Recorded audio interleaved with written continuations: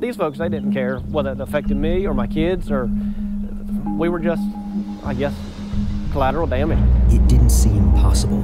It didn't seem real. A small family farm on Maryland's eastern shore, singled out and sued by celebrity-funded lawyers from New York. We found that the waterkeepers were looking for a case they could take to court. The state law school clinic, who joined the alliance against Alan Hudson and his family on the taxpayer's dime.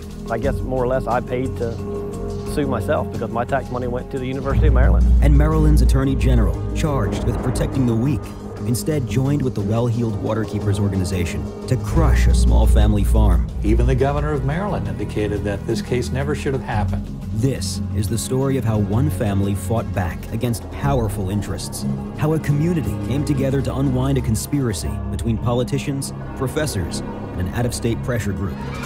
Collateral Damage. Farm families in the crosshairs.